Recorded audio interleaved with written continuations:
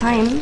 I also brought some stickers. I just leave them here, then you can pick them up later.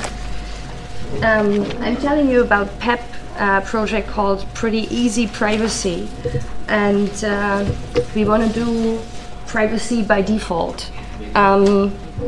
So my name is Sva, and I'll be also having an intro later about my person. As you might have guessed, this name Pretty Easy Privacy comes from Pretty Good Privacy. Who knows about Pretty Good Privacy? Okay, who's using it? Okay, who's using it daily? All right, great. So at least two. So I think as more than half of you knew about PGB, we can skip that one. So this is going to be my talk. I make an intro where I also introduce myself. Then I introduce the general concept, which is a rather long chapter. Then very short, I'll be explaining the organizational structure of Pretty Easy Privacy. Then going into... I need to restart this. Pardon? I need to restart this. Sorry. Okay. Then going into technology. And then showing you the current implementations and maybe some quick demos of apps, depending on how much time we have left. So Edward Snowden said once, I don't want to live in a world where everything that I say, everything I do, everyone I talk to, every expression of creativity or love or friendship is recorded. So unfortunately, we do live in such a world now. So, and it's not only about US and UK and PRISM, and that it's also, for example, in Asia, I know about the Indian Central Monitoring System, where they started in 2013 to just monitor everything without giving any information what is actually happening with it and who has access on it. And I'm pretty sure that Singapore can also tell quite a story about this. It seemed to be even harder. So problem, most communication online is visible like a postcard, and this world has mass surveillance. So what we need is mass encryption. And but that's also just the starting point, because as most probably all of you know, encryption is not everything. We also need to anonymize all the metadata. So we're here just at a starting point. We see ourselves as cypherpunks, and we want to optimize the costs of mass surveillance.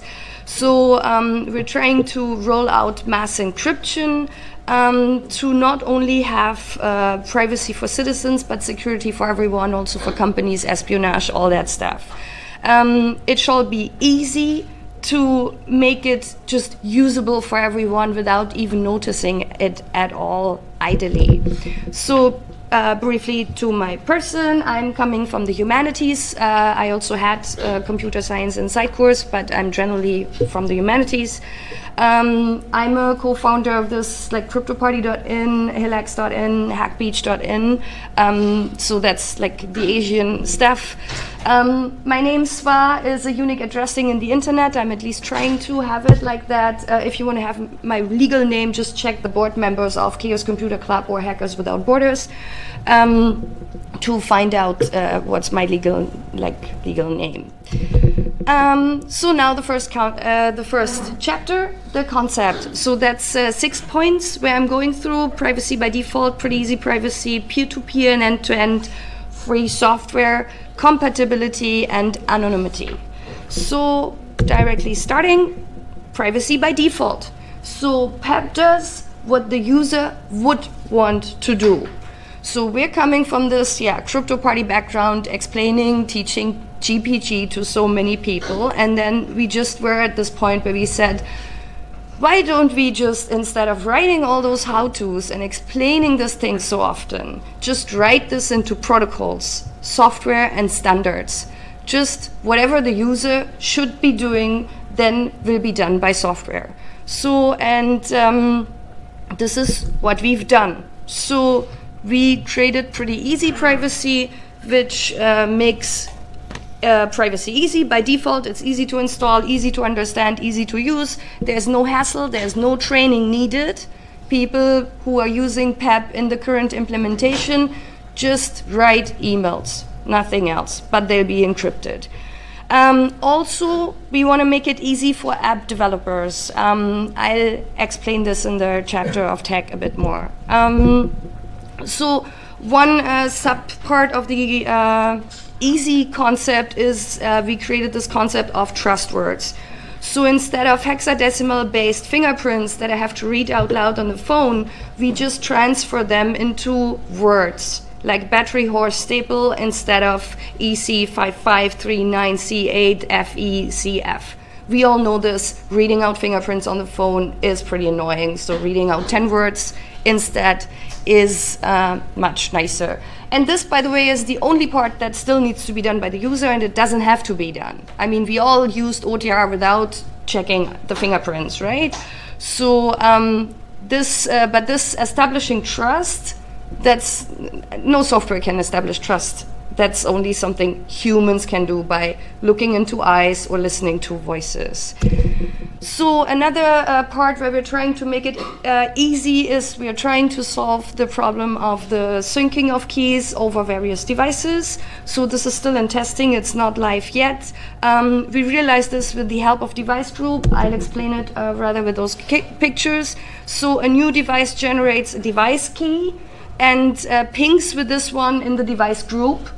So, and then the existing devices and the users verify that new device with the fingerprints again, and then they make the handshake and they agree on a secret key for the group, and then all devices exchange their keys, and that can also be used then for syncing contacts and calendar, and then also finally the problem of backups has been solved without the cloud.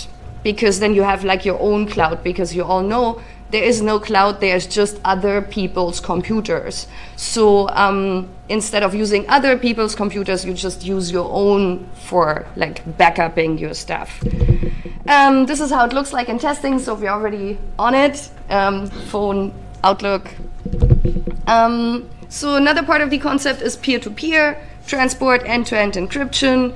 So we're trying to do things right. If it's about crypto, it has to fulfill these things. And we also don't want to have any new, like yet another crypto messaging service where you have a centralized infrastructure and or a closed service where you can only chat to your friends whom you actually convinced to also install this particular piece of software. So what PEP's trying to do, and I come to this later, is to just use all the existing stuff. We want to be compatible with everything which is there, and ideally not even creating any own apps, but just being plugged in to the existing stuff to have it easy for the user. So another part of the concept is that it's free software. Again, if you want to do crypto, it's like has to be free software, otherwise it's not trustworthy at all. So yeah, you find the code under these URLs. You can already see where we're coming from, that is CA cert and Let's Encrypt. It's GPL, and we for sure do regular independent external code audits. So we also just started, so there's been one code audit on the engine so far, but it'll be code audited every time when there's a new release before the release. So, and like then it'll fixed, and then it will be code audited again, and then it'll be released. So that's at least the process we thought we'll have. Yeah, another part of the concept, compatibility, what I just mentioned. So we want to be compatible with all the crypto technologies, all the message transports. We have multiple platforms, and we want to provide multiple languages. So that's what is already implemented, the bolded one, OpenPGP, GNU-PGP as MIME. And OTR or Memo, Signal Protocol, Axolotl, whatever is gonna come out there. We also hope that our engine will be speaking it soon, as well as the following transport protocols. So at the moment, it's only email. I mean, we just needed something to start. So email is still the most widely used transport protocol out there. Then we want to support XMPP and also non-open standards. So for example, Twitter, private messages, you can also just put GPG on them, as well as with SMS. Maybe someone remembers that Signal actually started in 2012 or something with the app called SMS Secure. It was not doing anything then OTR on SMS. So every SMS that just cost you double. So it's pretty easy to actually encrypt SMS as well, and we should do that because we need mass encryption. So another part of the concept is anonymity. So content encryption is not everything. I guess we all know this. For example, email metadata stays visible. There is the subject, there's the from, to, the IP addresses I've been sitting when I was connecting to my SMTP or IMAP server, the size of the message, that's all visible. And what we're trying to do, or what we already do, is to encrypt the subject inline. So Thunderbird can already handle this. So you have an inline, you just put the subject in the body, and the client just puts it back into the subject thingy of your client. So that's basically it, pretty easy. And then we also try to obfuscate and encrypt as much as possible from the header. Yeah, so, but that's also not everything. So there's also this idea to pipe it via GNU-net. So what's GNU-net? To explain this, I go through this rough timelines. So in the 70s, 80s, when it started with this internet, we were like, wow, I can access your computer and you can access my computer. This is great, right? So then nowadays, we are saying, yeah, sure, I can access computers and use their services. But wait, what? They can also access mine?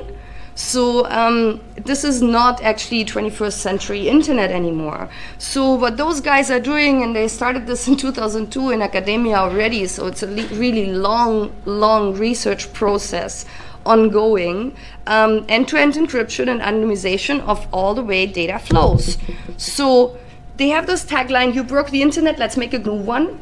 So I guess everyone agrees that this would be something really nice to have a GNU internet. GNU-net is a mesh routing layer for end-to-end encrypted networking and a framework for distributed applications designed to replace the old insecure internet protocol stack. So what those guys do is they actually replace TCP/IP and write a new protocol, and they put a whole stack on top of it, so that at the end, the applications can be still the same, but they're just using different transport protocols. So, and we're waiting very eagerly, but I think it's going to take some more years. But please keep an eye on them. I expect them to release a new version, let's say within this year, and then you should definitely install it, check it out, and be a node in the GNU-net and see where this Internet 2.0 is going to lead us.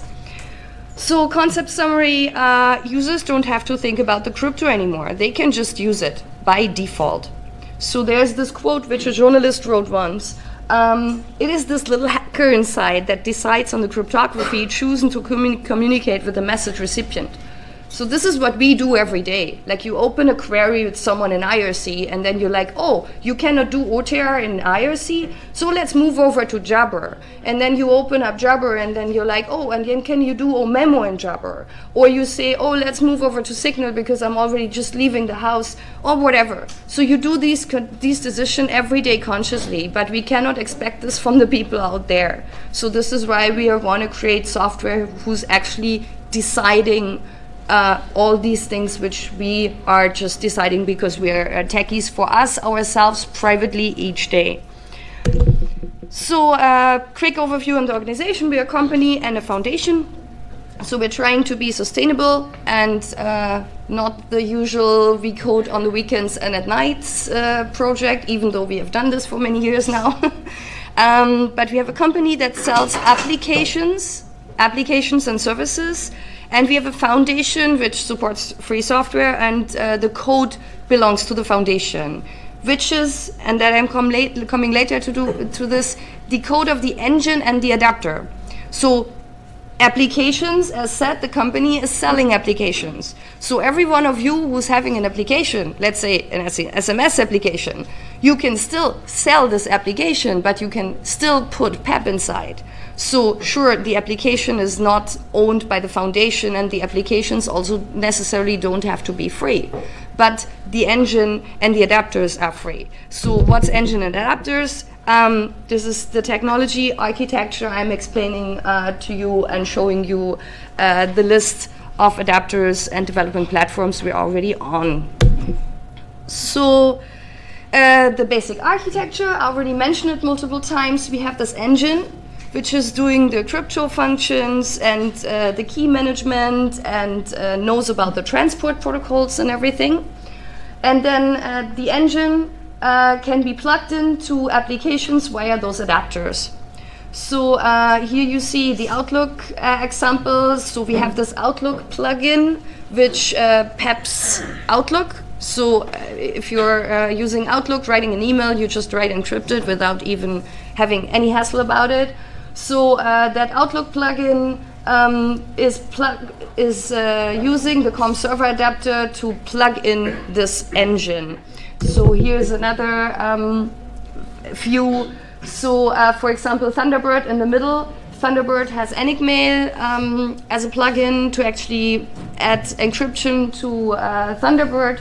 So this Enigmail works on different desktop environments. So there's then always this JSON adapter needed to actually put the engine, which is on the bottom, into Enigmail. So this is the list of adapters and repos. You see there's Java, JSON, Python, Qt, iOS, everything's there. So please go ahead and plug PEP into your applications. It also not necessarily needs to be a communication application. When now recently, last year in India, we had this problem with the cash system. People were thinking about a bot where people could upload their tax papers, and then they also said, oh, and then we need encryption on that. Could we use PEP for this? And I said, yeah, theoretically, sure, why not? It's just GPGing the files. That's already nice. Because, yeah, uploading tax papers as an application, oh, I'm very much on time. So the developing platforms, iOS, Android, Linux, BSD, macOS, Windows, and this is the engine. And regarding the time, I'm sorry, the other one was also going 5 minutes more, so I will be finished at 30 point, promised. That's the engine, I already explained. It'll have all the crypto tag, the message transports, and then, yeah, giving all these functionalities. So now the current implementations, again, we are at the very beginning. So at the moment, it only does GPG on email. So we only have this crypto technology and that transport protocol, but that's not all. So if you plug in PEP into your application, you can just lean back and we are caring for the rest. So what it does at the moment, it automatically encrypts the subject in line. No key management is needed, no key server or other centralized services. Fingerprints are trust words. You have an opt-in passphrase for keys so that the normal user who doesn't care don't even have to type in any passphrase. And yeah, Heather encrypted, obfuscated, and this PEP sync thing. So there is Android K9 fork, which is ready to use, available on Play Store and F-Droid. Then there is an Outlook add-on available on prettyeasyprivacy.com, free as in freedom, not as in free beer. Please ping us if you want to have a test license. Just mention FOSSASIA in the contact. We also now have a Hindi version, so some people in the group got very excited about having this in Asia. So if you want to have other languages, please go ahead. Then there is Thunderbird and Enigmail. It's coming with the next release of Enigmail. And the advanced expert mode then still stays available. That's the roadmap.